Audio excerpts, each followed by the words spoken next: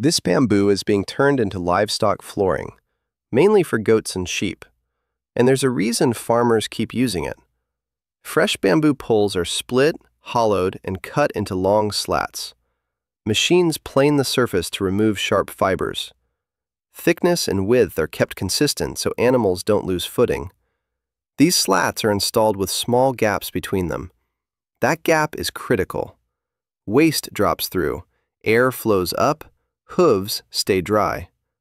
Dry floors mean fewer infections, fewer parasites, and less daily cleaning.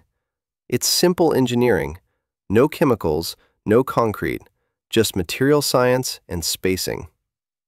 Bamboo works because it's strong for its weight, naturally flexible, and fast to replace. In raised sheds, these floors last years before needing repair.